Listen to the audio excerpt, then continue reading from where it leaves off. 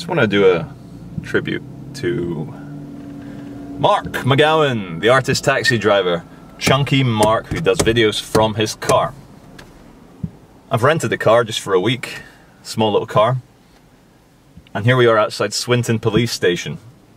And the story I'm going to tell you, it doesn't compare to police cover-ups, it doesn't compare to police killing black men in custody, and it doesn't compare to the dirty swine pig behavior during the Hillsborough disaster, where a bunch of police got exposed as being nasty, lying, and in a way murderous, ass-covering idiots. So, two policemen from this station here came and bothered me on the 23rd of September outside the Swinton Town Hall, which is just over there. They very aggressively accused me of filming children, and they said that unless I hand my camera over, I'd be arrested and handcuffed straight away. I tried to argue because I know PACE, I know the European Convention on Human Rights, Article 5, I know police powers, I know the street law such as Section 5, public order and breach of the peace. But, being the father of a young child, I cannot spend 12 hours in a police cell when I was out shopping for my newborn son.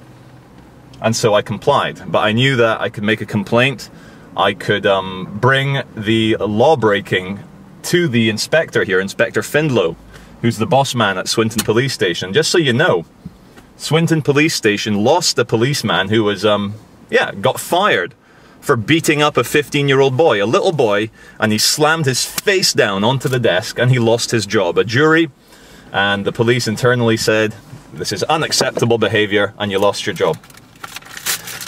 So I did a big official complaint to Greater Manchester Police and said I was threatened, I felt under duress, I felt I was verbally assaulted, and the worst bit is the hysterical way the police acted like Soviet or North Korean fucking police and took my camera and deleted evidence. They deleted footage, which is fully illegal. If you fast forward a couple of weeks to the 5th of November, there I was at home with my partner, with my stepson and my son, trying to get ready to enjoy bonfire night, and there's a massive banging on the door, you know, the type the police like to do on your door. So I go and answer the door and there's two police there, full uniform, like saying, oh, we need to have a word, can we come in? I said, no. And they're, oh, and they had all this paperwork and they said, we need you to sign this, and they were forceful and, look, we really need to sign this and we've had to turn up at your house because we don't have your phone number. Lies, lies. The inspector here phoned me to apologize for the unlawful deletion of the footage. So I said, what is it? I said, look, I'll come to the police station if you want.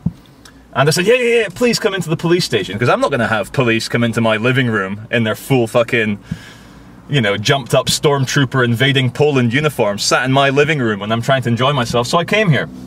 And my big mistake after being fucked over by the Metropolitan Police in London, but who lied to me, many times been arrested, and the first time, it never happens again. You don't get fucked over like this again. They're like, oh, just give us your name and address and you'll be de-arrested and nothing will happen. I said, really? This is the London one.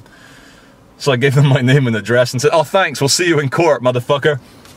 And anyway, I didn't trust the police this time because I put a claim in with civil litigation for the illegal destruction of my footage, which is worth something. I want to get money from the police.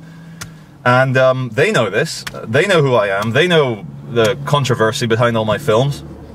So I went in and I met up with the police. Don't know if you can see that, Greater Manchester Police complaint resolution form. And it talks about the complaint, it talks about how this is going to be resolved internally. And what I got the police to sign, this is Inspector Findlow's signature, is because nowhere in this does it say by signing this your civil litigation rights are protected. So I got them to add this and sign it.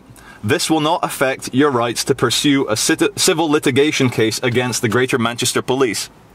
And I thought, fantastic, signed by Officer 3050, who is inspector level. He's the boss man in there.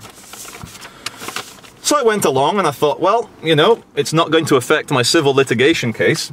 And I should have known that they were desperate to get me to sign this, because I could take this further. I might still do this with a lawyer.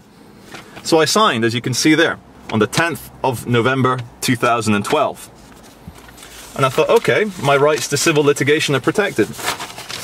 Behind the scenes, a day earlier, On the 9th of November, remember I went in there and signed on the 10th. A day earlier, a letter was created for me.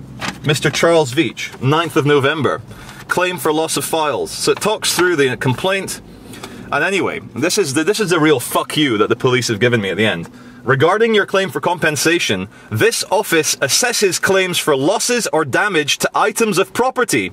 Therefore, I'm sorry to say that we would not offer any compensation for the deletion of video footage. 9th of November. I did not know this letter had been created. As far as I knew, the inspector had said, yeah, you're going to get civil litigation. So on the 9th of November, this letter was created. And what I want to know is, why was this letter held for 3 days in Manchester? They only posted it on the 12th of November, 2 days after I'd signed the form that to say this had been resolved and I'm happy. Because I don't want to fuck over the pig. Sergeant Kirby, he fucked up. He broke the law. He deleted my footage. All I wanted was compensation. You know, you hit them where it hurts. In this filthy, nasty, economical world, I wanted money from these fuckers. So let me just try and get the timeline sorted out. 5th of November, they bang on my door, saying, please sign, please sign. I'm like, I'm not going to sign unless you guarantee that my civil litigation case is protected. On the 9th of November, they tell me to fuck off. This letter is held at the police professional standards branch. Ignorantly, I go in a day later and sign. So what I want to know is, why was this letter telling me to fuck off held for 3 days at the police station? What I think, my conspiracy theory, is that they got me to sign away my rights, a complaint resolution record, and they like even fucking tricked me saying, oh, this will not affect your right to pursue a civil litigation claim.